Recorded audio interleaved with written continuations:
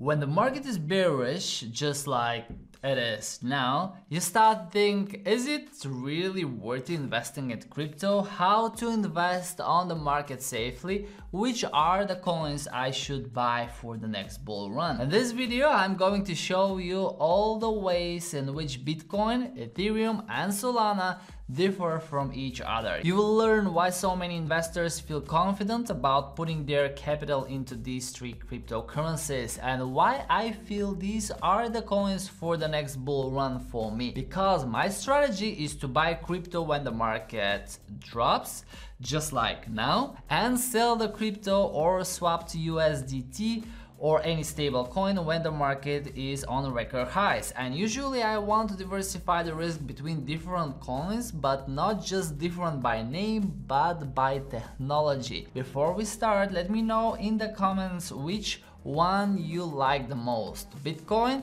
versus Ethereum versus Solana, and if you can decide, I hope this video will help you out. So stay with me, this is going to be super informative and I'm sure you will learn a lot. If you're ready, let's do it. Hi, my name is Petko Alexandrov and today I'm gonna show you what makes Bitcoin, Ethereum and Solana so attractive to investors and why I like to have them in my wallet for the next bull run. Bitcoin, Ethereum and Solana differ in their source of value. For example, Bitcoin's value comes from its limited supply. As demand for Bitcoin increases, its price will also increase in the long term.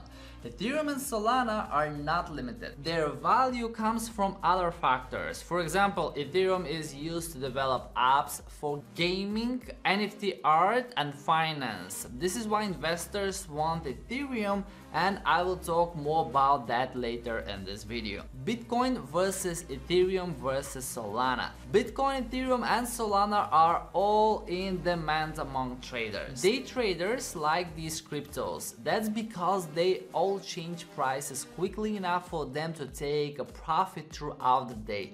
No matter which direction the market goes, we can make profits on both sides. When the market goes up, we can buy crypto, hold it and sell it on a higher price. When the market goes down, we can short Bitcoin, for example, and still make money. But that is risky and I will talk about shorting in another video. Now, investors put money into these cryptos and some hope to hold them for years. Institutional investors purchase these cryptocurrencies because for them, Bitcoin is a store of value. Ethereum and Solana are frameworks for finance. The cost of Solana is low when compared to Ethereum and Bitcoin. However, it has huge growth potential. That's partially due to its high true output. Solana can process 50,000 transactions in just 1 second. That's much faster than Ethereum. Also, Solana should grow to the point where it can process about 700,000 transactions per second. It's also easy to use for different applications. In this way, it's a direct competitor for Ethereum. Solana is optimized for use cases that directly affect consumers. For example, Solana can be used for gaming and NFTs. Solana is also a great option for micropayments. These are the factors that attract investors. There are already 400 projects on the Solana blockchain. All of these decentralized projects are successful. Solana is fairly recent release and it already has roughly 25% of the number of projects that are on Ethereum. Bitcoin, Ethereum and Solana have differences because of their purpose. They were all developed to work in different ways. They were never meant to perform the same functions. Bitcoin is an alternative to national currencies. Bitcoin is designed to make money free from political interference. Bitcoin is also accepted as a store of value, as I already said. Solana and Ethereum were not designed for these purposes. Solana was designed for speed. Solana was built in response to a growing need for fast blockchains. Ethereum can act as a store of value. However, it was also built to enable smart contracts. Ethereum was also developed to support apps that use it. Alright, so which one is the better choice? Stay with me here because there are a few more important things. Bitcoin versus Ethereum. Bitcoin and Ethereum are both popular cryptos. Ethereum has applications far beyond Bitcoin, so Ethereum has become more popular because of its flexibility. Ethereum is also used with DeFi, or this is decentralized finance. DeFi is primarily based on Ethereum. In addition, Ethereum has helped the metaverse to grow. Bitcoin versus Ethereum for DeFi. DeFi is a financial system referring to decentralized finance, so the system removes intermediaries. As a result, it changes the way that transactions are done. Generally, most transactions take place with a go-between. For example, if you purchase something with your credit card, several parties are involved. This includes your bank and the payment processor. DeFi changes that framework. It relies on the blockchain, so it's peer-to-peer system of a finance.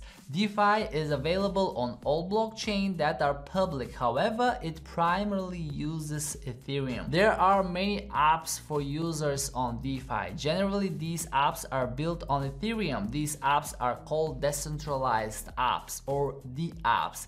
Since DeFi is relatively new, investors have to be careful with it. Ethereum grew by over 530% in 2021. Bitcoin doubled in value during that time. While both did well, Ethereum did better than Bitcoin. Transactions. Transactions on the Ethereum network are different from those on the Bitcoin blockchain. Ethereum transactions may contain executable code. This is why Ethereum has become known for smart contracts. Transactions on the Bitcoin blockchain don't have executable code. The Bitcoin blockchain isn't used for smart contracts. Transactions on the Bitcoin blockchain might contain data. However, this data is used for note taking. Network speed. The Ethereum network is really fast. In contrast, the Bitcoin blockchain is slow.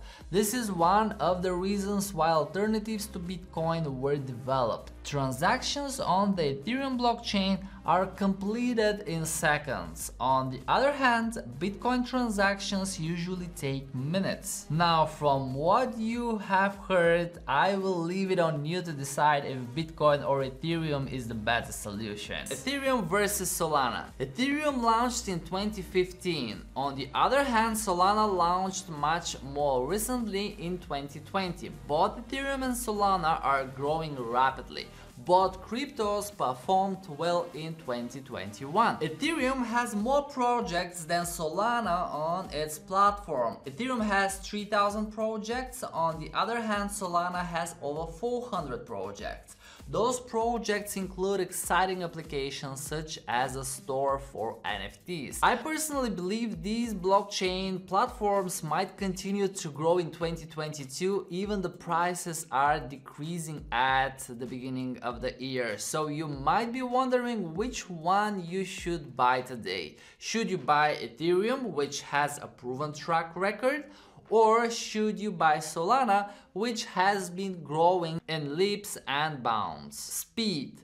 Solana is a faster network than Ethereum. Transactions can be completed more quickly on the Solana blockchain. Imagine a world where most of your transactions are almost instantaneous. That's what developers are aiming for with the applications that they build on Solana. Solana could offer serious competition to Ethereum in several areas. Gamers may choose to use Solana instead of Ethereum.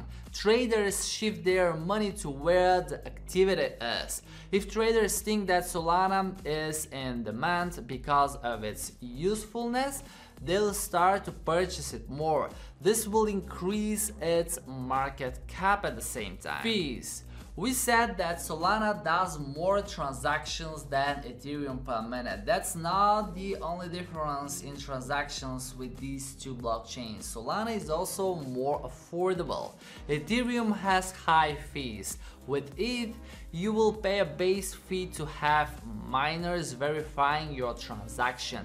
This fee increased because NFTs grew in popularity. As you can imagine, a lot of people who have investments that are based on ETH want to find ways to reduce the high transaction fees.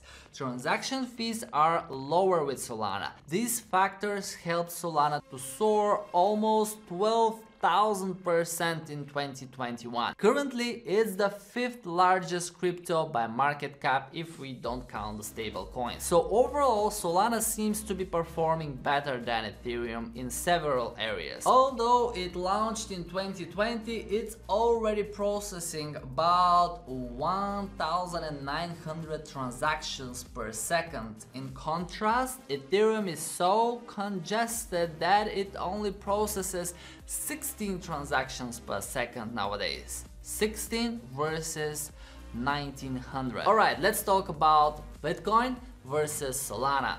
Some investors think that Bitcoin and Solana are both good buys right now. Developers who are building apps for NFTs need a platform that's quick. Solana is ideal for mining NFTs. That's because it's both cheap and quick. In fact, Solana has the best utility of the 3 platforms discussed in this video. Trust. Bitcoin has been around for a while. People in many nations trust it.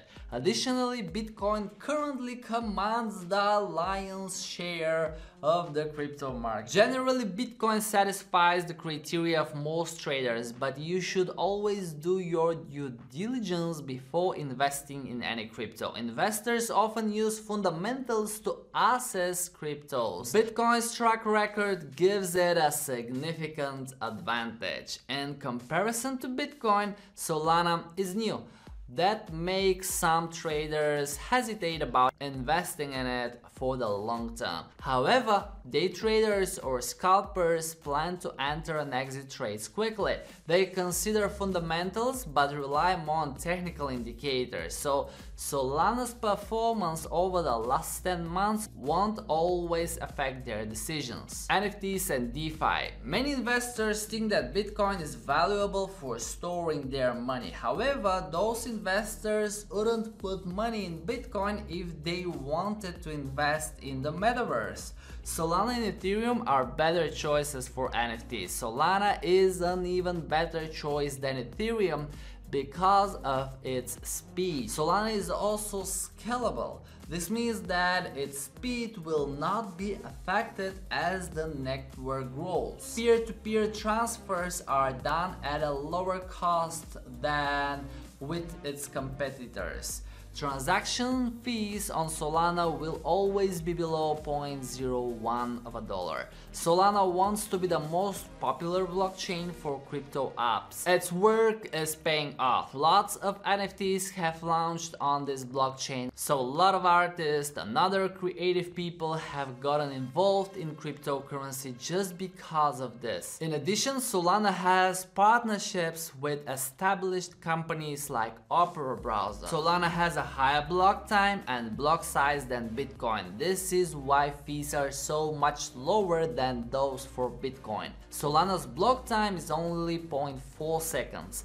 No one knows how fast Solana is headed, and as with all other cryptocurrencies, you should do your due diligence before investing in it. However, many US traders think that it has a lot of potential for growth because of all the factors that I have discussed in this video. Thank you for watching, and do not forget to tell me which is your profitable crypto in the comments below. I hope you found this video useful. Don't forget to leave a like before you go. This will push the video to a brand new audience, and if they do the same, it would be just awesome.